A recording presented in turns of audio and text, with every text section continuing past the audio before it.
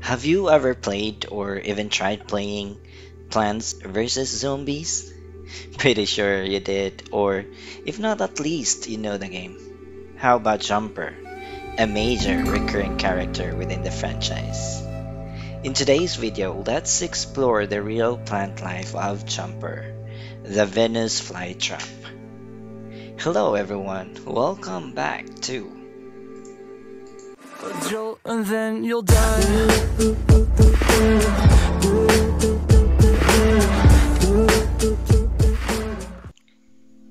The Venus flytrap, or Dionea mushipula, is a carnivorous plant native to subtropical wetlands on the east coasts of the United States in North Carolina and South Carolina. It catches its prey, chiefly insects and arachnids, with a trapping structure formed by the terminal portion of each of the plant's leaves, which is triggered by tiny hairs called trigger hairs or sensitive hairs on their inner surfaces.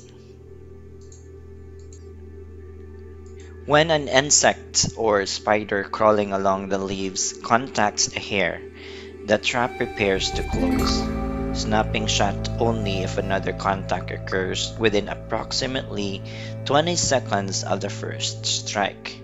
Triggers may occur if 1/10 of the insect is within contact. The requirement of redundant triggering in this mechanism serves as a safeguard against wasting energy by trapping objects with no nutritional value, and the plant will only begin digestion after 5 more stimuli to ensure it has caught a live bug worthy of consumption. So clever! The plant's common name refers to Venus, the Roman goddess of love. The genus name Dionea, daughter of Dion, refers to the Greek goddess Aphrodite, while the species name Mushipula is Latin for both mousetrap and a flytrap. The Latin word muscipula or mousetrap is derived from mus or meaning mouse and discipula meaning trap, while the homonym word mushipula meaning flytrap is derived from musca meaning fly and discipula meaning trap. Historically, the plant was also known by the slang term tipitiwichit or tipititwichit, possibly an oblique reference to the plant's resemblance to human female genitalia. The leaf blade is divided into 2 regions: a flat, heart-shaped photosynthesis-capable petiole and a pair of terminal lobes hinged at the midrib, forming the trap, which is the true leaf. The upper surface of these lobes contains red anthocyanin pigments, and its edges secrete mucilage. The lobes exhibit rapid plant movements, snapping shut when stimulated by prey. The trapping mechanism is stripped when prey contacts one of the 3 hair-like trichomes that are found on the upper surface of each of the lobes. The mechanism is so highly specialized that it can distinguish between living prey and non-prey stimuli, such as falling raindrops. 2 trigger hairs must be touched in succession within 20 seconds of each other, or 1 hair touched twice in rapid succession, whereupon the lobes of the trap will snap shut, typically in about 1/10 of a second. The edges of the lobes are fringed by stiff hair-like protrusions or cilia, which mesh together and prevent large prey from escaping. So brilliantly amazing mechanism, I must say. The holes in the meshwork allow small prey to escape, presumably because the benefit that would be obtained from them would be less than the cost of digesting them.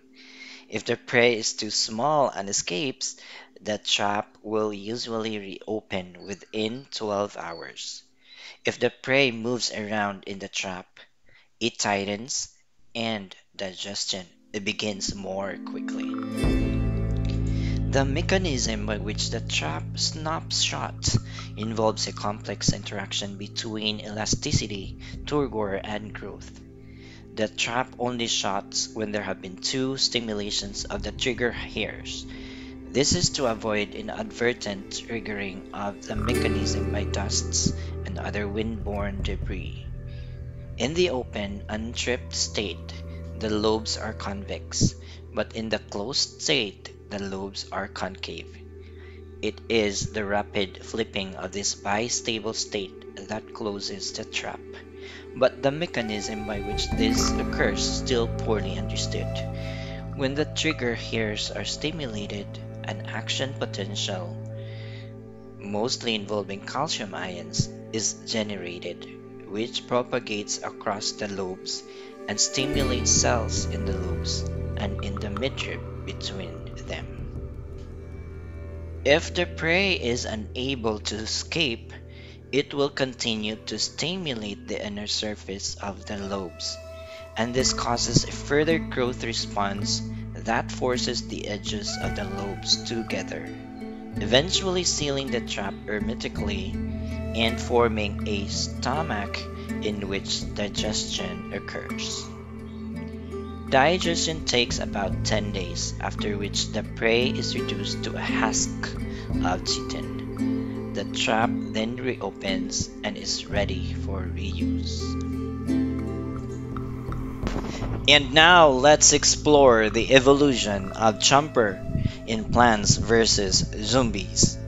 Let's get it on.